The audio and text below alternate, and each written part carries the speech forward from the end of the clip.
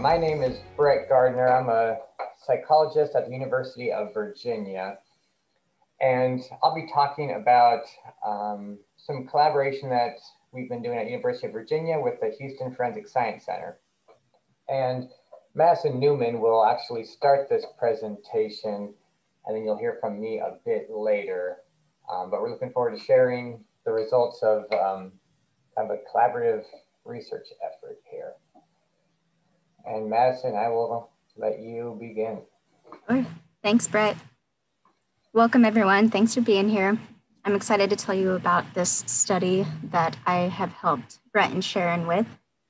My name is Maddie, and I'm a Quality Research Associate at the Houston Forensic Science Center. And a lot of what I do is work on the blind quality control program that HFSC has, and then look into latent print analysis research with Brett and Sharon and some other colleagues through CSAFE. So just a brief background on why we're doing some of this research.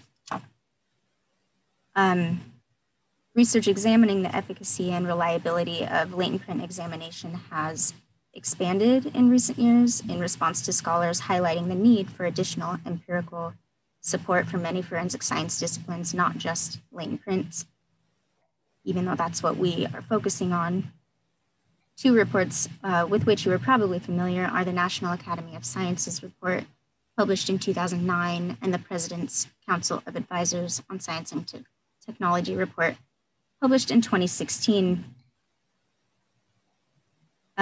There's been growing research on error rates and the influence of contextual effects on latent print analysis, sort of as a result of these reports and reports by other scholars.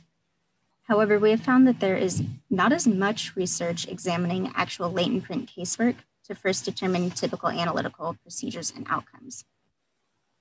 And at least at the time that we were conducting this research, we found that there were only 2 studies of real-world outcomes in latent print analysis.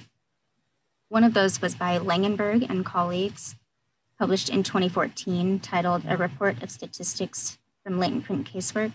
And I believe that citation is at the end of the presentation if you're interested. And then I actually chose to highlight this second study here by Reardon et al., published in 2018, Resolving Latent Conflict, What Happens When Latent Print Examiners Enter the Cage. And I chose this one because it discusses trends in 2 years worth of latent print comparison casework at the Houston Forensic Science Center.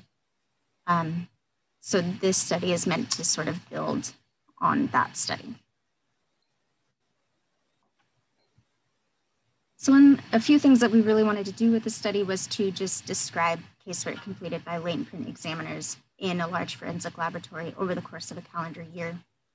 Describe the prevalence of examiner conclusions during that year, and explore any variation in examiner conclusions according to casework variables. And then lastly, explore the extent to which there are examiner differences in conclusions and case processing. A little bit of background about the Houston Forensic Science Center. We are a local government corporation that provides forensic services to the city of Houston and surrounding areas. I would say HPD is our Houston Police Department is our primary stakeholder. We have forensic services in crime scene investigation, toxicology, seized drugs, multimedia, firearms, forensic biology, and of course, latent prints. Our laboratory became independent from law enforcement in 2014, April 2014, so we just passed 7 years of being independent from HPD. And all the sections, all the technical sections have been accredited by the American National Standards Institute National Accreditation Board, ANAB, since 2015. As for this study, we opted to examine latent print cases reported in the 2018 calendar year. And we utilized data available in Justice Tracks, which is HFSC's primary laboratory information management system. We included only genuine casework and excluded cases from what HFSC calls the Blind Quality Control Program. And in total, there were 17 examiners performing casework at this time or who reported cases at this time, 12 women and 5 men. All were certified by the International Association for Identification, and their experience ranged anywhere from 5 to 36 years. I wanted to include this slide just to show you what kind of evidence HFSC sees as far as latent print evidence. There are 2 main types. What you see on the left here is a latent lift card from HPD. This is actually, both of these actually are examples from our blind quality control program, so not real casework. But I've asked this section before, and I bet that they would probably estimate 90 or more % of casework looks like these latent lift cards on the left. A smaller percentage comes from latent print processing, where physical items of evidence first need to be chemically processed by latent print processors, who then photograph any latent prints and then share those images with the latent print examiners through a program called MIDIO. And there's an example of, I think that's like a plastic fast food container that was processed through the blind program.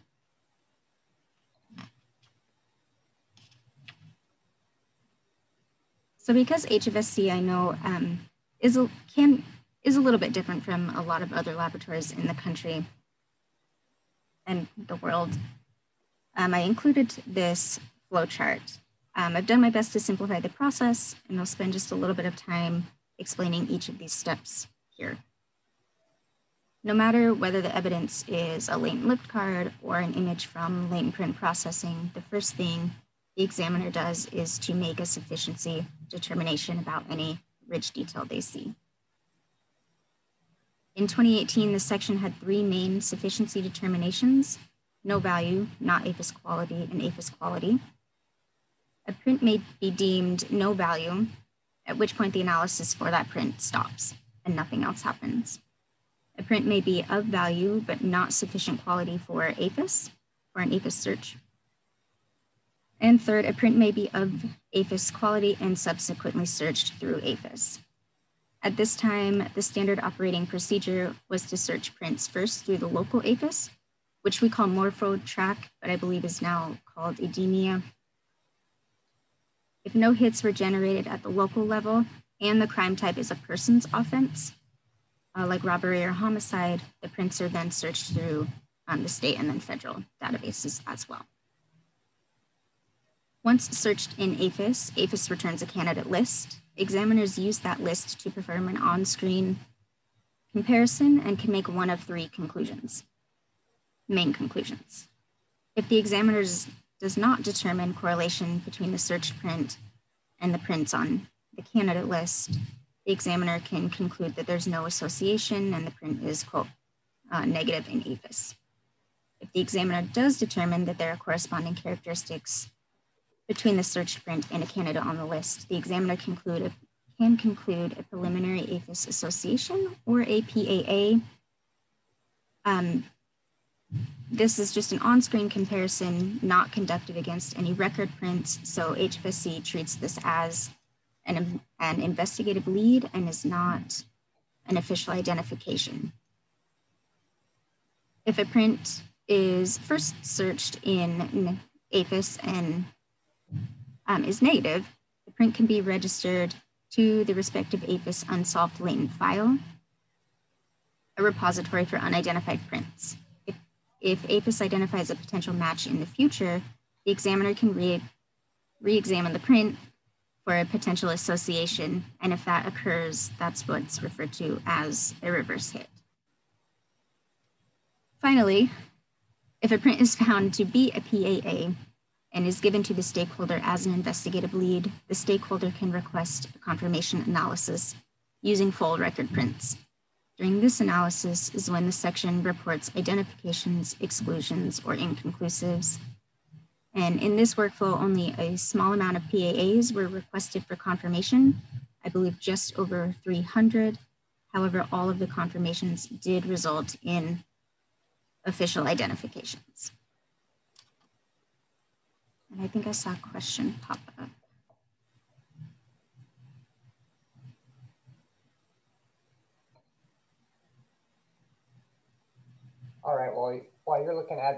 interrupt me if you want to answer it, but I will go ahead and talk about what we found. So thanks for giving us some context and much needed explanation for how HFSC works. It's fairly unique in this regard. Let's first start with just some broad numbers. So in 2018, the latent print unit at HFSC processed almost 3,000 cases. And related to those cases, they performed about 3,200 analyses upon request. The vast majority of these cases related to burglary or theft crimes, robbery crimes, but there were a pretty wide-ranging variety of offenses.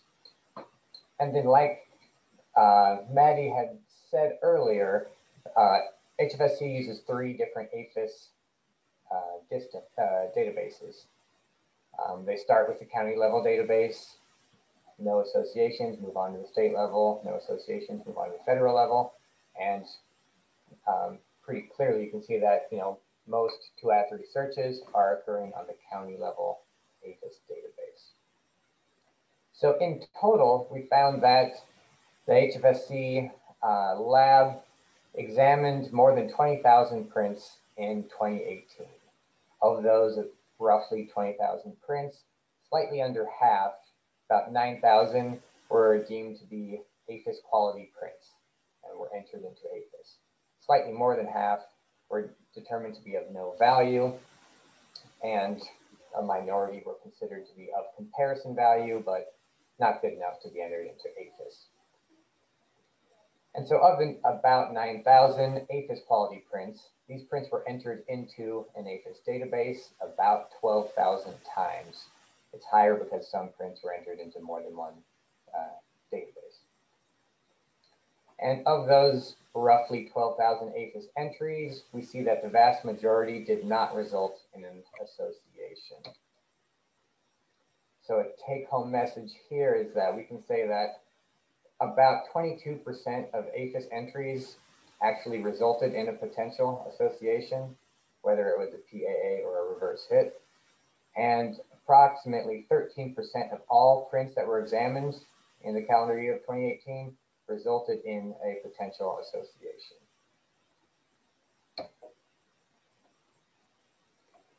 So we also looked at variability within examiner conclusions and case outcomes. And we found that there was variability according to 3 primary variables: offense type, APHIS software, and print source. So with regard to offense type, we found that examiners were slightly more likely to conclude a print was sufficient to enter into APHIS when that case involved a person offense. So a person offense, of course, is an offense against a person. So assault and battery, robbery, violence, things like that.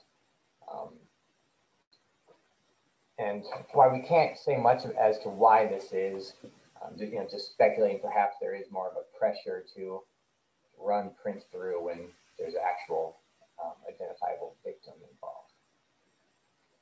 We also found that examiner conclusions varied according to the APHIS software used. So on the right here, we have a graph, and the green represents the percent of searches that resulted in a preliminary APHIS association. Yellow is the percent that resulted in a reverse hit, and the red are all the searches that did not result in an association. And what we see here is that the state level APHIS database is lagging behind the other databases quite significantly. Now, the county level and federal level APHIS databases were about 5 times more likely to result in a potential association. And this is consistent with just anecdotally polling the examiners. There's a pretty general consensus that they did not like the state level APHIS.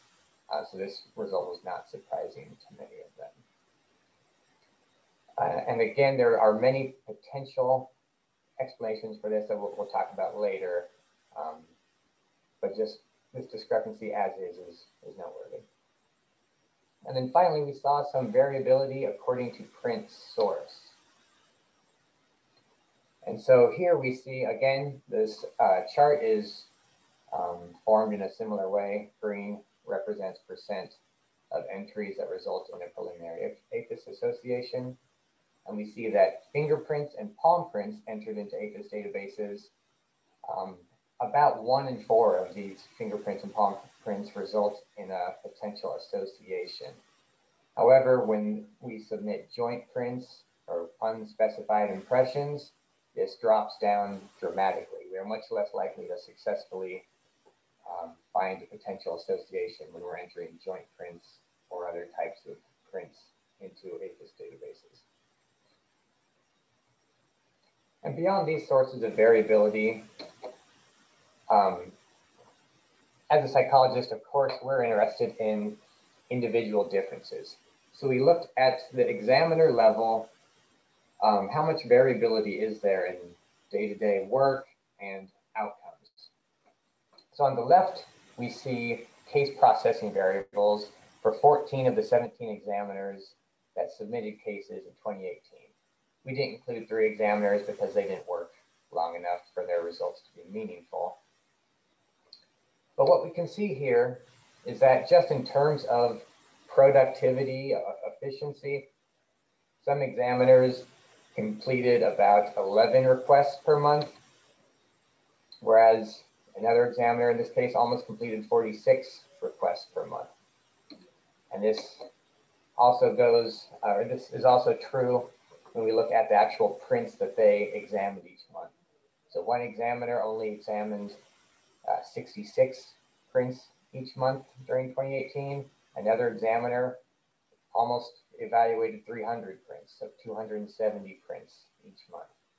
So there's a lot of variability in how many prints some examiners are churning out. And then we look at sufficiency determinations.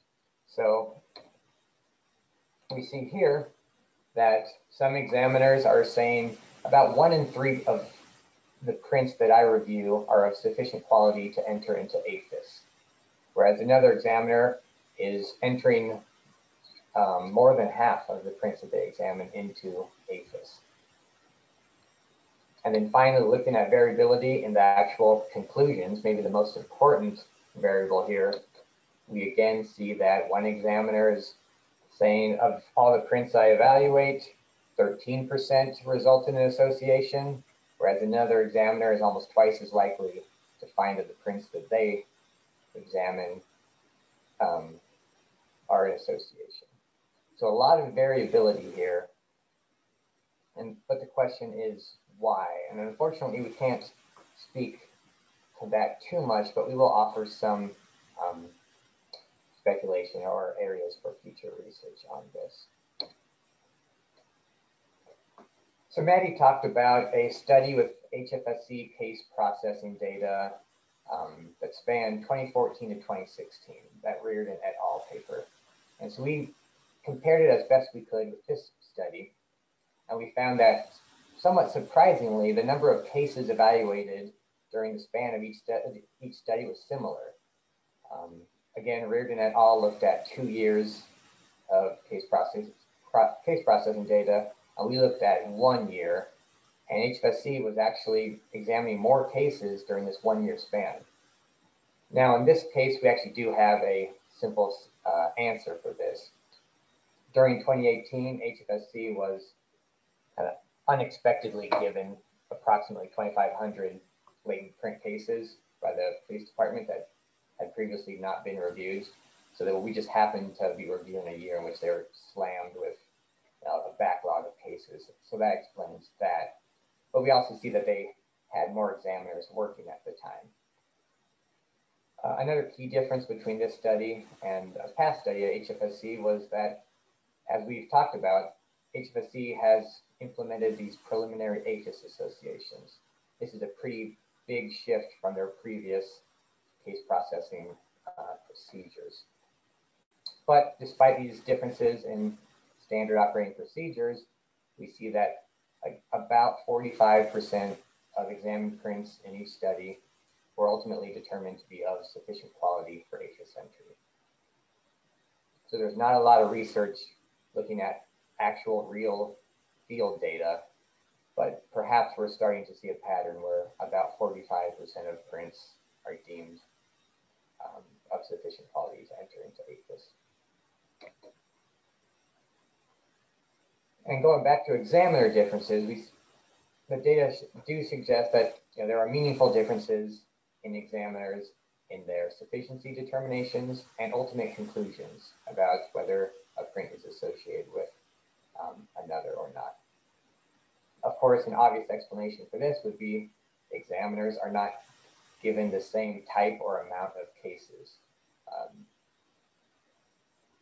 Relatively senior examiners may be given more difficult cases, more complex cases. So on one hand, this may explain some of the differences we see. However, the magnitude of these differences suggests that maybe something else is at play here. So it's also likely that examiners are different in their decision-making tendencies or thresholds.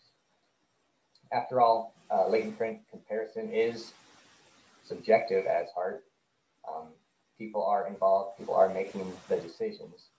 And previous research is consistent in suggesting that sufficiency determinations in particular lack a consensus in the field. And so what does this mean for future research? What are we hoping to do in the future? Well, these findings identify a noted lack of research on APHIS databases. Oftentimes, we kind of lump APHIS findings and results together and assume that all APHIS systems are the same. However, there are different APHIS algorithms. APHIS databases include different types and amounts of prints. And of course, there are interaction effects.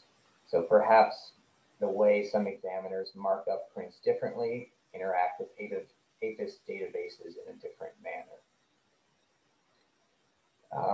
I'd also like to note that these findings are just the work of one laboratory over the course of 1 year. So this limitation should be noted. And we are now working to replicate these analyses in other laboratories. I think an important contribution of this research is looking at it in the context of other laboratory data. And then we're also hopeful that the use of quality metrics to explain variability in these case outcomes might be fruitful. We recently published a study where we found that standardized quality metrics, such as LQ metrics, were significantly associated with sufficiency determinations, examiner conclusions, and ultimately examiner accuracy in HFSC's blind quality control program. So just a note from that study, we found that good quality prints that were categorized as good according to the quality metric, were more than twice as likely to result in a correct conclusion as ugly prints or very poor quality prints. So perhaps much of this variability can be explained and accounted for when we kind of quantify the quality or clarity of prints involved in this casework. And then finally, we think that studies like this, these findings go a long way in increasing laboratory transparency. There's not a lot of publicly available data about this. Even if the data is simple, it's just, there's not a lot of it accessible to the public right now. And so these findings allow us to say that in this one laboratory over this 1 year, about half of examined prints were determined to be of some value. About 13% of all examined prints actually resulted in a potential association. But of course, there was noted variability relating to examiner differences, case details, print source, and APHIS database. So I will go ahead and stop here. I got so many screens up, I can't tell if we got questions in the chat or anything. Maddie, have you been keeping track of any questions or anything like that? I have been doing my best, but if I have missed your question, please feel free to unmute and ask out loud. Brett, I just wanted to confirm, and I think we're getting kicked out in a minute, of the 45% that were deemed not or went into APHIS, or they did, but whichever one it is, did that mean all 3 APHIS systems? Maddie answered the question about some about state, local, state, and national. So did that mean all of them? So Maddie will correct me if I'm wrong. Yeah. If they're found to be of insufficient quality for APHIS entry, they aren't entered into any. So it's like kind of a minimum bar. Is it of sufficient quality to be entered? Oh, I see. Yes or no? Okay, and that's an individual decision. And also Mike Walkshall asked about objective versus subjective